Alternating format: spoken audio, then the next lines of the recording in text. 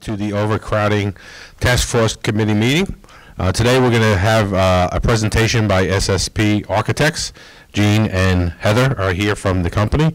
They're going to go through what they have found out with all the information we gave them from the committee, from both the town side and the school side. They looked at many different things, many different items that we presented to them and gave them. So I'm going to let them do the presentation tonight, and at the end, write down any questions you have. I'm sure either they or we will answer the questions, but I just want to recognize a couple of people first that put this together. Judy Cox, thank you very much for getting this all together. Mr. Mashad, Joey Shee, our board president, is in presence. Our board member-elect, Liz Conway, is here, and our union president, Jeff Bowden, and obviously Superintendent Mr. Saxton. Paul, he hates when I call him Paul, Mr. Saxton, because it makes him feel young. So, yeah. He's handing out senior cards, so in case anyone is 60 and over and would like a senior card, you may get one. All right. Thank you very much. All your friends. Good evening. Jean Perrintone, SSP Architects, and I echo the welcome that Ralph just said. And I'm really pleased to come tonight, because what this is more of a preview and really an explanation of the process that we're in, rather than it being something that I'm delivering, news and late-breaking news. It's really early in the process. But the idea was to reconvene the Overcrowding Committee, because you already know that there is a capacity need in the district. You've already had exposure to the information in the past, and part of what our job now with the long-range facility plan update is to confirm what has happened over the past 5 years and what is predicted to happen over the next 5 years, which includes absorbing all the students that have been already absorbed into the schools and what the impact on facilities has been, as well as what's going to happen from this point on. And that's really the purpose of tonight, is to give you that overview. And you can see that this agenda is fairly short and straightforward. I hope at some point we really open it up for input, since I look at you as an advisory group, looking to make sure that what I'm studying in the next couple of months really is on point. I'll do an introduction with Heather coming here. I'm going to talk about the planning process and what all the component parts are. And then in terms of our preliminary findings and some of the things that I'm putting on the table that will be incorporated into the second part of the planning process, that's where I'll be looking for input from you and comments, as well as giving you a kind of a big picture timeline as to what all the steps are moving forward from this point on. Jean Perrintone, my credentials as I'm an architect. I'm also an educational facility planner, an accredited one, which is actually only one of 3 in the state of New Jersey, and that's through an international organization. With me is Heather Wilkinson, who's going to be our project manager, and she's really spearheading the team that's been looking at the infrastructure systems. So all the walls, ceilings, roofs, all those components, that's part of the long-range picture, is not only capacity, but all the infrastructure. And then back in the office that's doing a lot of the analysis, and he'll be very involved with the budget estimating, is Scott Mahalik, who's another principal with me at SSP, and he really is the guy that helps us really determine when we're looking at priorities and really figuring out what needs to happen when, in terms of first, second, third, and those kind of orders. He takes the analysis approach with that. What I wanted to make sure that everyone, the district has a district vision. It has talking about education. There's also a corresponding part for facilities, because the facilities are meant to serve the education. The idea of a facilities mission is that the educational activities, the programs, the events, the community use has to happen and follow what the district wants it to do. And that includes the community input, the judgment of the Board of Education, as well as all the input from the staff, the school principals, all the supervisors, all the people that are really involved in the day-to-day operations. We want to make sure that it's done in an energy efficient, sustainable manner, and really that allows for the education to happen. And of course, that's changing with the 21st century. So we're talking about, the remote student learning, which is a lot of self-directed learning, discovery, and achievement. That's really what the end result is. So our measure of good facilities is not the pretty picture, but it's how successful it's really holding the programs and performing for the district.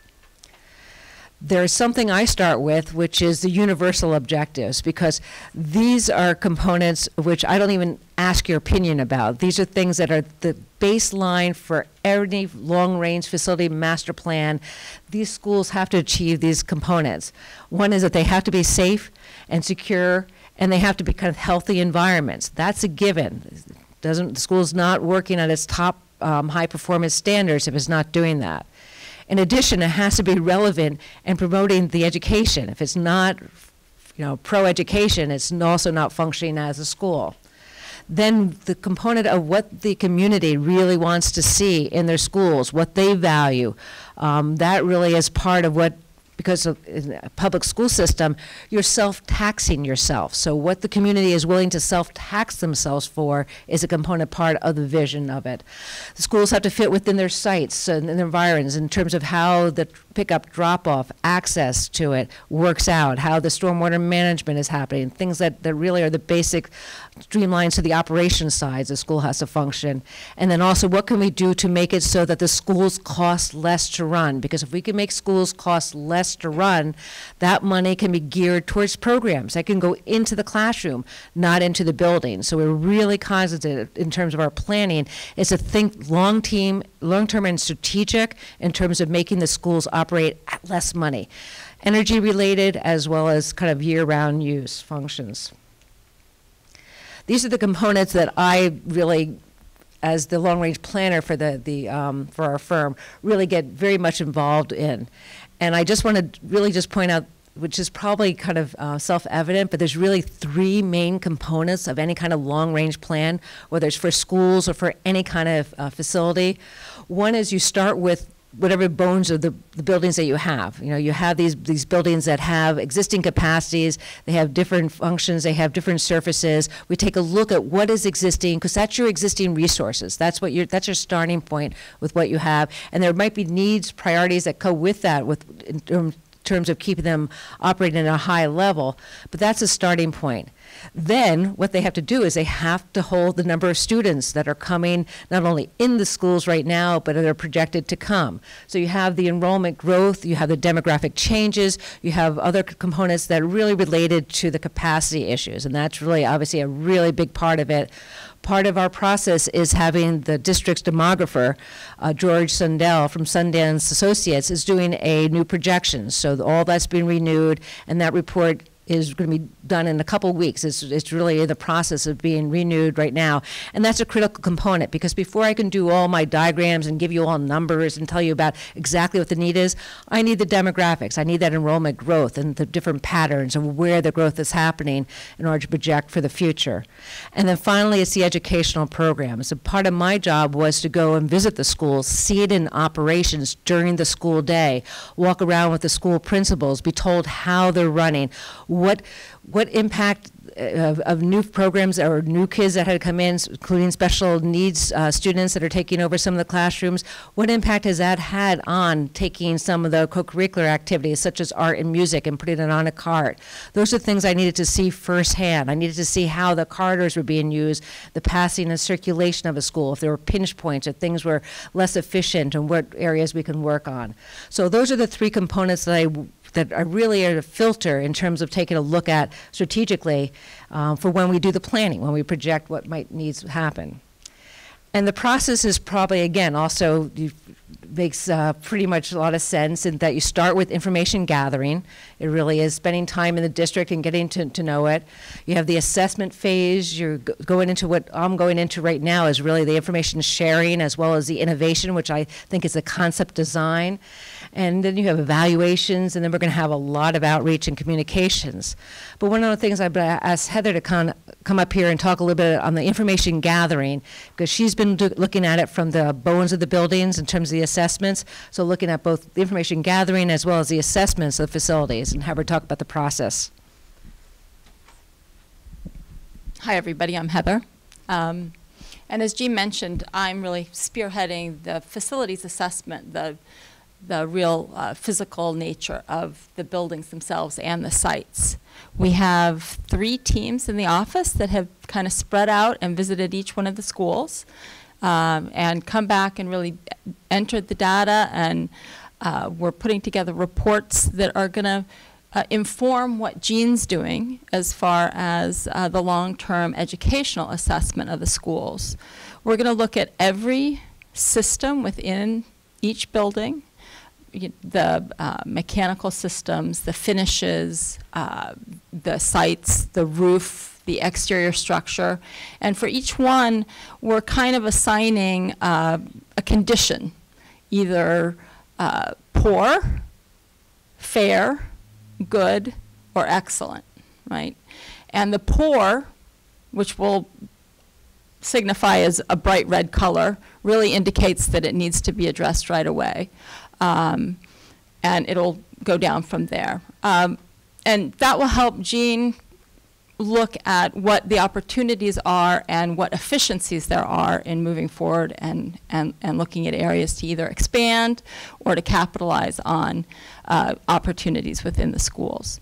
So hopefully we'll have that for you guys in a few months. We'll have it all pulled together. I think you have 17 schools, which is a lot to get through, but the staff has been great, and everybody made themselves available and let us get into the schools and do what we needed to do. So thank you.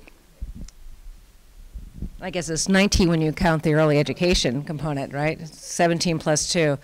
And what I want to differentiate a little bit is that you really have 2 things going on right now.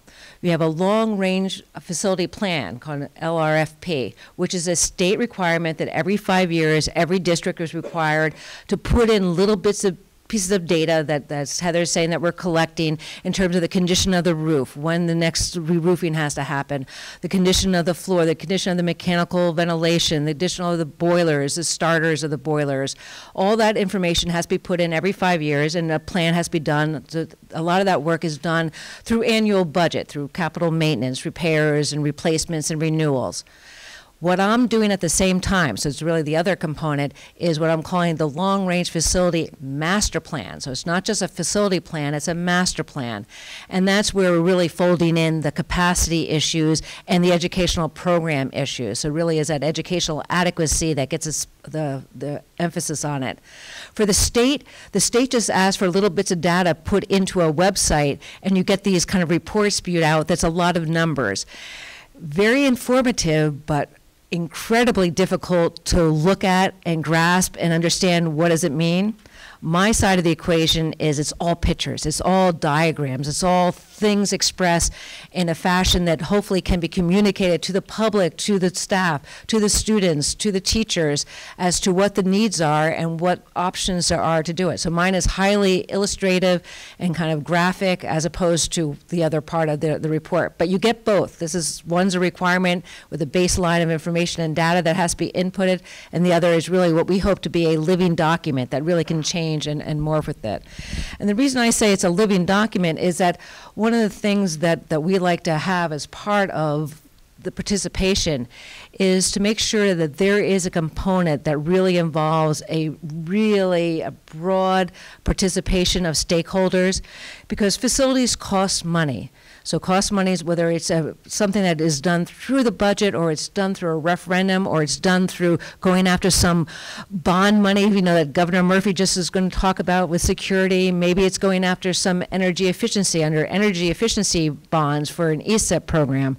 So there's a couple different pots of money that we'll be looking at, but what we want to be really part and parcel is being directed with community input and helping to set those priorities and really get that information. And so we really want as broad a participation as possible. And this is one thing that we talk to the Board of Education, because they ultimately have to make the decisions for what gets put before the voters or what gets sent down to the State Department of Education. However, it helps them to make those decisions, because some of these are tough decisions when you're looking at priorities and studying which one is your highest need and your second need and your third need, is having that input from informed people. And we hope that this process, by doing the diagrams, making it very illustrated, we get a very informed way to have a dialogue for that. And this is what we're saying are the needs that we're focusing on right now, literally, as we're collecting this information, that we really are taking a very hard look, because the last referendum planning that was done for the district has been, it was 2008 was a big chunk of it, and then the numbers went out in 2010, but it's really been 10 plus years since things were looked at. What we really want to do is say that safety, security, and kind of the access equations have changed in 10 years. So this is obviously something that's really risen to the top in terms of taking a hard look at what's happening on those components, just because of the climate that's out there, in terms of the awareness of the need for heightened security, and obviously the aware of the risk, the greater risk that really our schools are facing as targets. On the growth and enrollment, you already know this. You're hearing it again, that yes, the growth is continuing in the district. So what you were wrestling with in the past, serving on this committee, is still present. And there's some nuances that have changed, some demographic shifts a little bit over the past 10 years. And that's what I'll be bringing to your attention. But at the same time, the baseline is the kids came. The ones that were predicted 8 years ago, they came and they're here in the district. Now, the other needs in terms of, what had to happen. When kids came, no referendum, no facilities, things got impacted. Programs got impacted because a lot of the things had to go on carts or be shortchanged or curtailed or constricted. And so what we're putting back on the table is going back to what are good facility planning standards in terms of having spaces not only for classrooms, but also for art, for music, for STEM activities, for science, for robotics, for the things where education is changing, making sure that there's a space that can be really morphed. And I say this, that I'm very much okay with spaces doing double or triple duty as long as they're well supported. So they have to be adequate in size, and they have to have enough storage, and they can be time shared.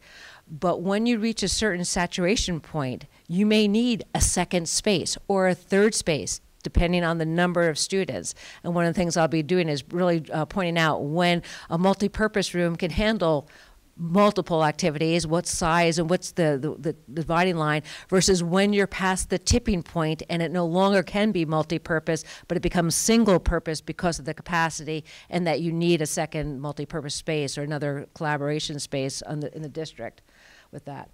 In addition to that, the idea of the shifting to the active learning, that there's some impact on furnishings that's happening, and technology integration is continuing what the district has really started on the one-to-one and the support.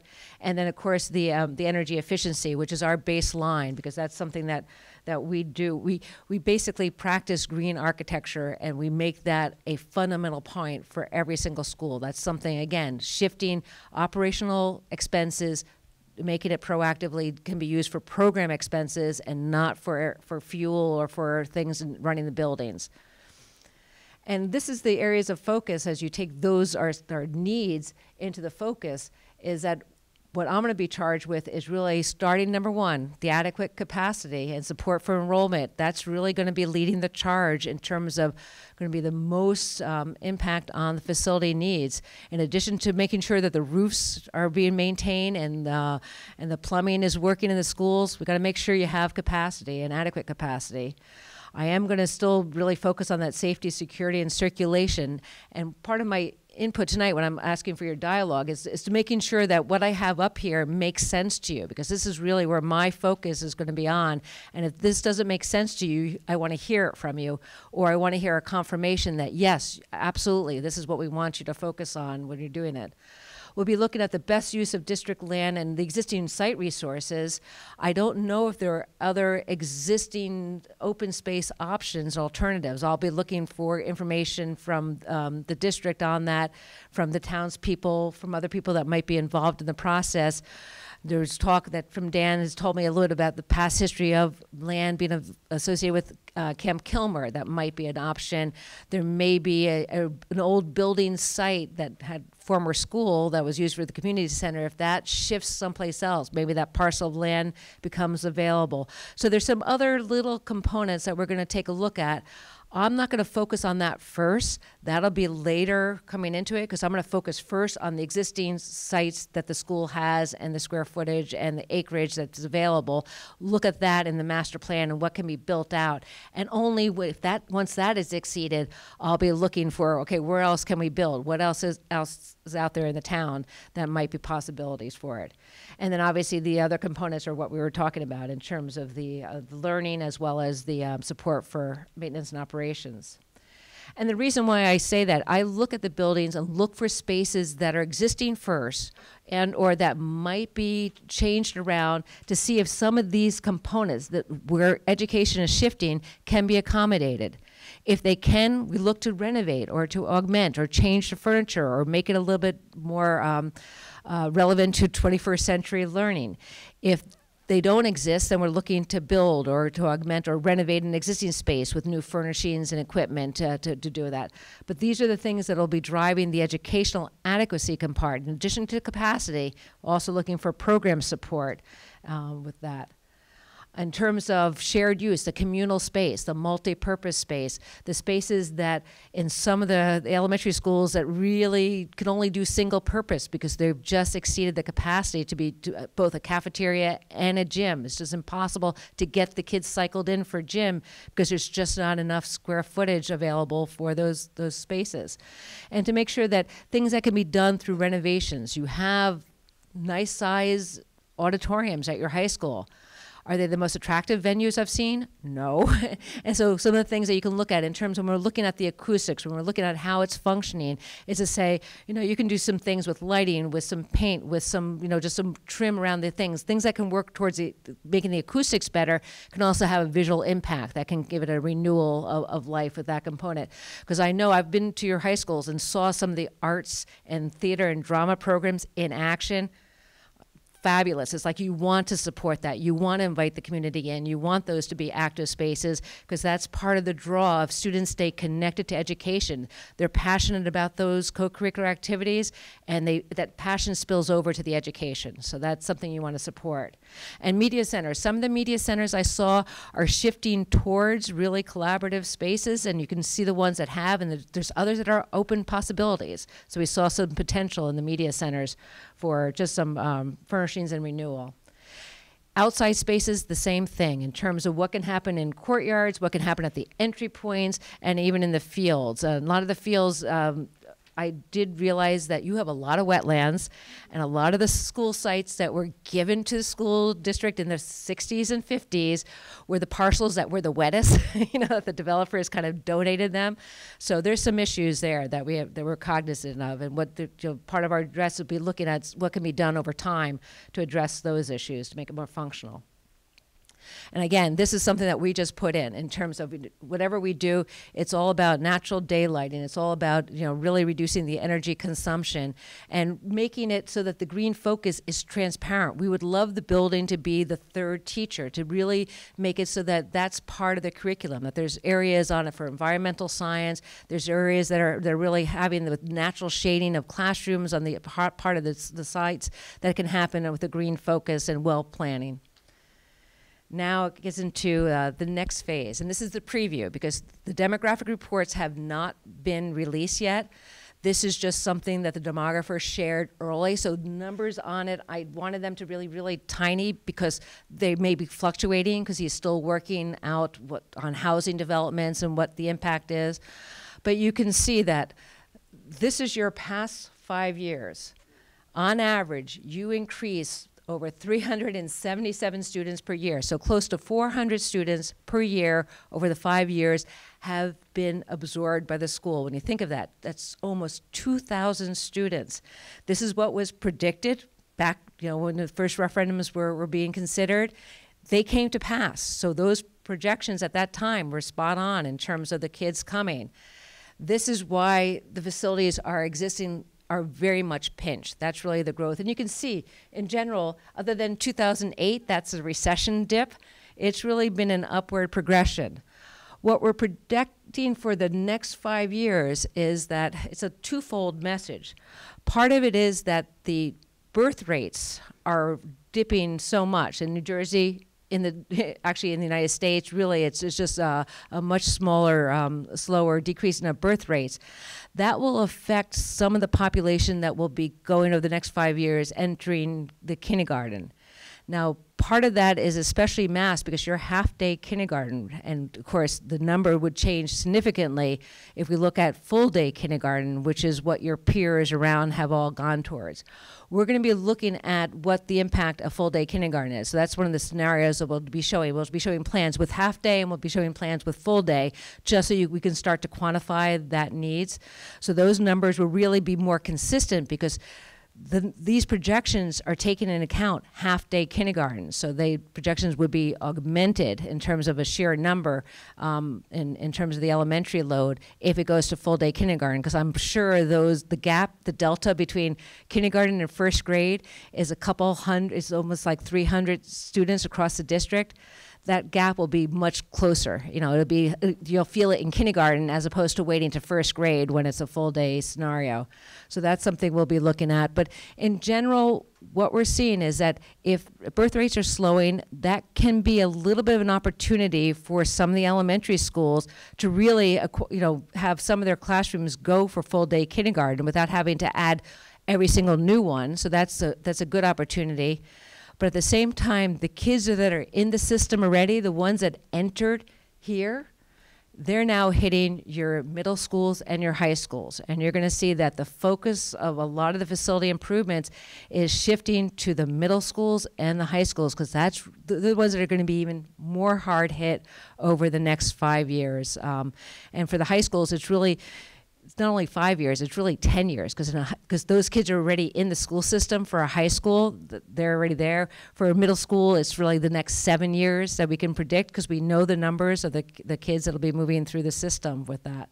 And so that really is what this diagram is suggesting, is that you can see the biggest number being projected is grade 6, and that grade 6 over the next 5 years just gets shifted up to the high schools and on up the grade. That's the bulge that we're going to be seeing. It's already here.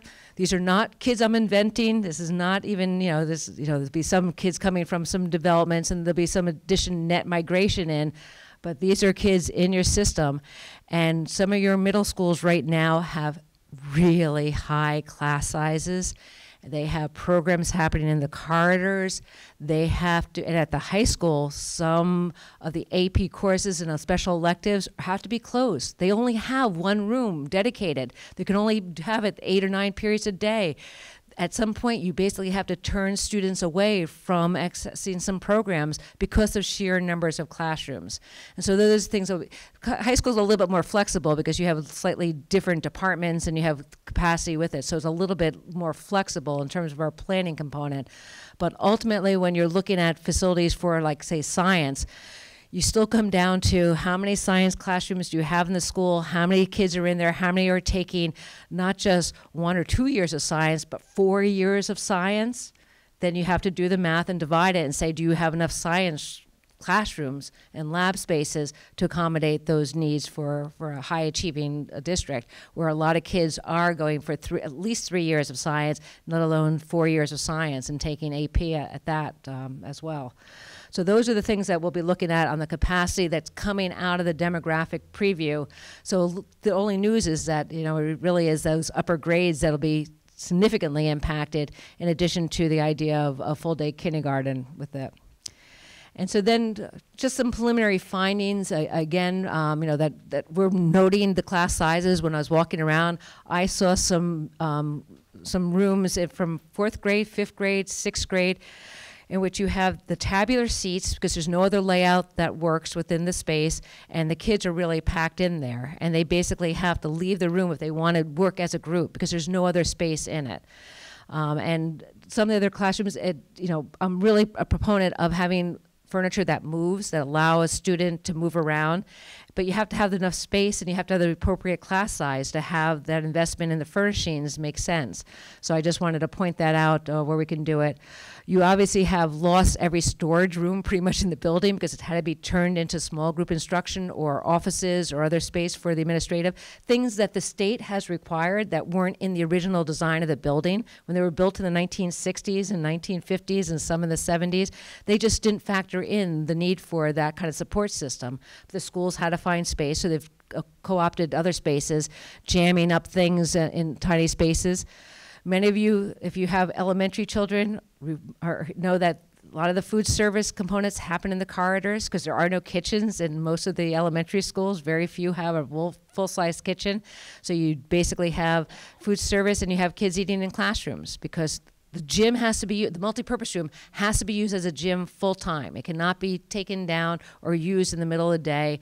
And it also impacts assemblies. It also impacts other components. So assemblies are kind of programmed for days that they think are going to be nice weather days. So the kids can go outside and get their PE in, and the assembly can happen in the other times. So those are the creative things that the schools have been doing because of the pinch of classrooms and capacities. So there is really the limitation of space and things going on in carts has affected and impacted programs. So just wanted to say that by not expanding facilities sooner, there has been an impact.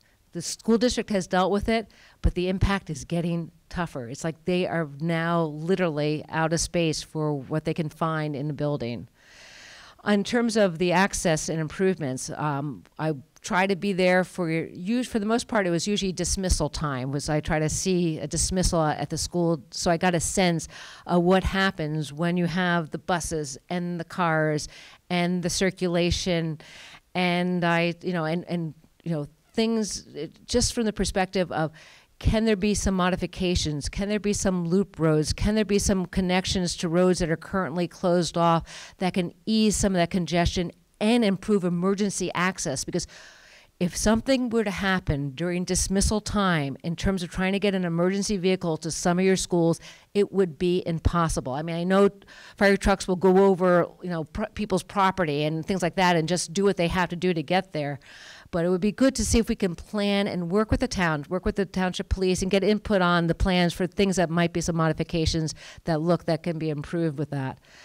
We have to look at the heightened security, places where that might make sense for that, as well as we talked about the stormwater. This is your field. This is what it wants to be in terms of getting some of the water drainage off so that you can have more functional fields and spaces that are not really literally in the swamp component. And the last thing I wanted to talk before I kind of open it up is this idea of planning timeline. So really just leading you through the schedule right now is that we started in October and pretty much went to all the buildings between October and November and really had all our building tours and doing the analysis. So what we're entering now is a period where I'm taking all that information, making my diagrams, Heather's doing her charts and putting those components out. So that's really what's going to happen in December and January. We're going to have that quantification, the assessments, those analysis, the diagrams that we're talking about that'll lead to lively discussions, I'm sure. And at the same time, we'll be receiving right about here is a demographic report. So that will really kind of help with the quantifications of the needs. This is the component I really wanted to emphasize. When I was showing that slide about all the stakeholders and the community input, I'm just throwing out some dates. This process might be shorter, might be longer. I don't know how long it'll take. I'm showing it in red as just a flexible component. But in terms of having that input based on the results, whether the scenarios and options that we present start to resonate with people, start to get people saying, well, this makes a lot of sense to me. Yes, I agree that these are our top priority needs. what we really want to do is kind of build a consensus for what the district wants to do stepping forward, with ideas and options and information being presented along with it. And then at that point, when that process is done, and I'm being flexible on the timing, then we would finish the long-range data, because we have to do the data input. Some of the data input doesn't change, like when the age of the roof and when it needs, that can be input at any time. But in terms of expansion ideas or where it's going to expand, I want that to happen at the end of a process that includes community input. So that really is the last component. And then at that point, it shifts back to the Board of Education in terms of making the tough decisions as to how they want to look at what financing options are out there.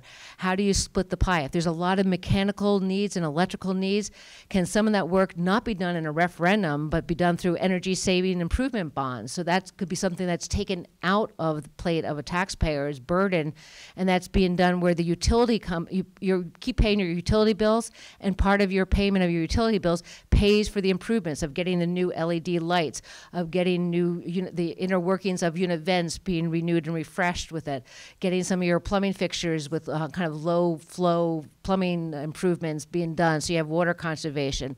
Those are things that can be taken off of a referendum and put in another pot. We'll be looking at that. Looking at, I know Paul Saxon's been working on the security component, already looking at ways to improve security, so getting input with, having professional information coming in and professional expertise in terms of how best, if you're going to enhance the security, where do you start? Where do you put your investment in, and what plan do you have? And we'll reflect that into the long-range plan with the security component with that. And at this point, we're going to, I'm just putting a star now towards the, by the end of this school year, that the district really is in good shape for moving forward with a strategy that takes action. And that action can include a referendum. And the whole idea is, and then it goes down through state approvals and process and things like that. And there's a timeline with that. I didn't want to get too far ahead of that, but if somebody asks a question, I can kind of explain a little bit more what happens after a long-range plan is done and things are decided upon. But with that, I just wanted to, I guess, pause here and then open it up for questions. And if there's anything I didn't clarify, I can talk a little bit more. You can tell I could talk all night. In fact, one of the things I got to do today was talk to the school principals. I really showed them this report. And for them, I was just flashing a few little diagrams saying these are the kind of things that we'll be giving to the school principals. Diagrams that show when the different wings were built, because that has a real impact on both when things have to be renewed, as well as what are characteristics of 1950 design. Why is it there's no toilets in this wing? Well, that's how they were built. Or why is it the heating or the cooling system works this way? That's age related. So that's a bit of information. We have diagrams that look at capacities. When I do my capacities, I'll be color coding the diagrams that show what's a classroom, what's a resource room, what's a administrative space. So again, they'll have information that looks at that, and that's how I do my math and calculations with that. We'll have diagrams that look at the individual sites that basically look at options for building out in the future, and having diagrams and showing ways that we can improve the circulation. And there will be diagrams that, I don't know if you can see this, but one of the things that's online are wetlands. So I don't know if there's a little bit of bright blue in there. You can see where wetlands exist right now close to school sites. Some it's practically wrapping all around the school, and the school is like the one little island in a whole sea of wetlands. But those are information that we want to have and share, again, pictorially, so it's very easy to comprehend, and it's just additional information that the staff and administration will have. Open it up. Yep. Turn this one on, I'll pass it around. Great. All right, questions? I'll give the mic and you can pass it around. Any questions? Oh, here we go. I don't need a mic. All right, take the mic. Well, the recording, that's why. Oh, okay. I think one of the things also to look at is the health offices in all of I'm a nurse in the district, and I have been to every school's health office, and many of them are extremely small and do not meet the needs for confidentiality or anything. There's no private space to take the children to, and they're really too small for the amount of students you're seeing at any given time. And one of the things I can do for the master plan report is show what is a the facility efficiency standard, like what is a good size nurse's suite, and compare and say, okay, this one is 310 square feet, and they're saying the minimum for a school of this size and capacity should be 550 square feet. You can see immediately that's where the missing space is for, you know, in terms of that.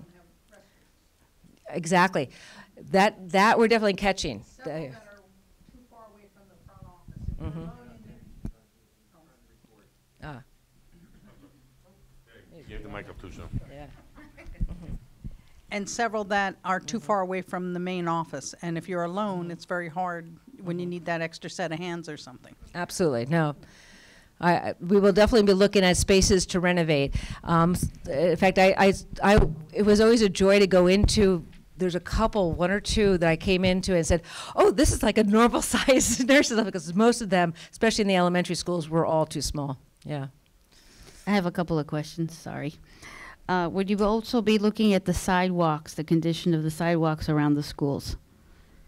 I must say that the school principals in particularly made sure that even though I was looking at educational capacities, they wanted me to see that. So I know firsthand there are things I came back to Heather and said, Heather, did you see this area? Because that is a minor repair that can be done in a capital things, but what has to be done is to say, this is important. This is a high priority, because this is all about access to the school. It's about safety. It's about basically, it's something that has to be addressed. So what our report gets to do is put it as a high priority. And it gets to the point that we can now shift some things and bring it to the attention of board members and say, these are things that need to really rise up, because this in particular has to be a component that's looked at.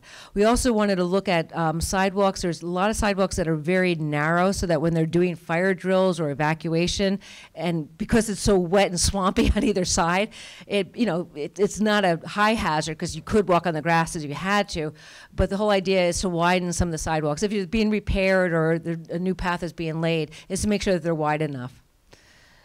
Will you look at the safety in the school capacity, especially in the hallways when changing classrooms? Absolutely. That's something that's one of the reasons I wanted to be there during the school day. And I told the principals to show me the pinch points. And there were times when I literally was like this, just my back was up there, because they have so few minutes to pass in between the classes. And, that and stairwells. Some of the stairwells in the buildings are very, very narrow. So something we were just aware of. Not that you can change that, but part of it was really helping the school principal to rethink, some strategies for what might be an up, what might be a down, what might make it better in terms of circulation. So we'll definitely take a look at that. Looking at the water quality in the schools. Water qualities, I know Dan has to do testing, right? I think the testing is required. And one of the things we want to do is capture the test results and find out which are the old water fountains, which are the new ones, where are the locations. Because what we want to do is that, say a wing or something is being renovated for some other educational reason, that might be an excellent time to get that water fountain changed out, or if it's on a plan that shows that these toilets need to be renovated. And I include not only water fountains, but also toilet rooms, because toilet rooms and the age of plumbing and the ventilation basically has a life cycle to it. There at some point, you're basically repairing sinks and faucets and component parts so much that you start to lose the actual functionality of them. So we're going to be suggesting that as part of the long-range plan, that you have toilet renovations and improvements, and that includes the drinking fountains. Last one. Would you also include air conditioning recommendations? One of the things that we'll take a look at is that, because and we would love to see how much of an ESIP program might be able to buy some air conditioning components, because when you replace a rooftop HVAC system, say some of the multi-purpose rooms or some of the other bigger spaces, the newer systems are not only more energy efficient, but they come with air conditioning. So that's something that basically you can get a gain of air conditioning under some of the renewals that have to happen of aging equipment that have reached the end of their life cycle. At the same time, we also want to be very much made aware, and the school principals were good at pointing out, and I'm sure the custodians were doing the same, certain wings and certain buildings have greater heat buildup than others, so we wanted to make sure that factored into our priority orders to say which ones are so uncomfortable or so out of bounds of the thermal comfort that this, if when you start with air conditioning, even if you have to do it over time and do it in different pieces, this is where you should start. So we'll be looking at that. Anyone else? Ms. Conway. In your planning, will you have alternatives? Like, for instance, they talk mainly about the lack of space in the township in order to build new schools or expand the existing schools. Will there be alternatives? You could either do this or you could do that, or are you just set on what would be the best situation to take into consideration? We'll have multiple options. My concentration will be on district lands because I don't have information on other parcels of development. One of the things I'll be doing is asking the question during the process, are there other alternatives outside of what the district owns as property to be put out? Because hopefully if we do have the mayor, the council people from the planning board involved in this participation, they're going to have information. And I hope it's a really two-way street with a dialogue to find out if there's any other alternatives that can be raised through this process.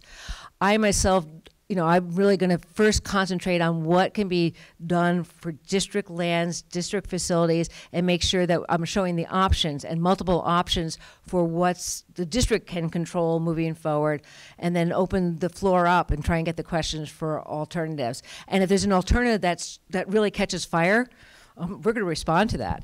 I'm not saying no to that, because I'm saying if it starts to make sense, and this really solves a problem. If we're looking at early education centers that might want to work in the south and in the north, and there's a parcel of land that we can develop something, then that might be really an opportunity, a good opportunity for the township and the school district.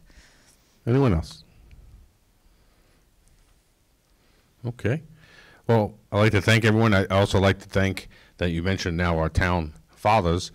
Councilman Deal is here, who is also part of the council and is a big part of helping us with anything we do in the schools, but also is a big part of trying to find us property, if any, is available. So I'd like to recognize Mr. Deal. Thank you for coming out. I should have let you answer that class question. Yeah, right. And again, thank you for everyone for coming out tonight. And more information to come. We'll keep you posted. We'll keep everything updated. This presentation will be on the webpage, I'm sure, and within the next day or two. And again, thank you for everyone coming out, and we look forward to solving our overcrowding problem. Thank you.